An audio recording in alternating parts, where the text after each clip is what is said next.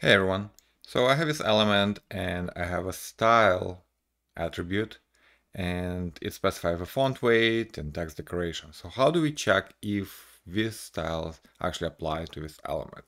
Well, when we use cy.get, we get a jQuery object. We can validate that this jQuery element, for example, has a specific text, like some text. Of course, we have to be careful about new lines. So we can do something like this.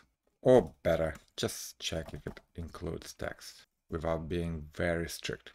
We can also use an assertion should have CSS. Because we already applied should assertion, I like using an alias to should called and have CSS.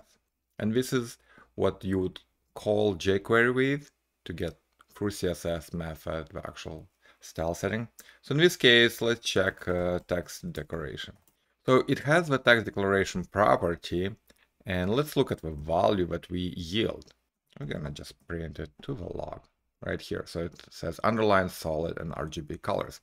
The assertion include text and have CSS are slightly different. The assertion include text is just like 99% of Chai and Chai-jQuery assertions that after you validate it yield the previous value. On the other hand, should have CSS assertion yields not the previous element, but the value of that attribute, right? Text decoration. That's why we print it and it contains underline. So once we yield the value of that assertion, we can say should include text underline, for example. Yeah, probably should include underline because that's plain string, not an element anymore. For more examples of checking styles, check out my website, Cypress examples, linked from the description.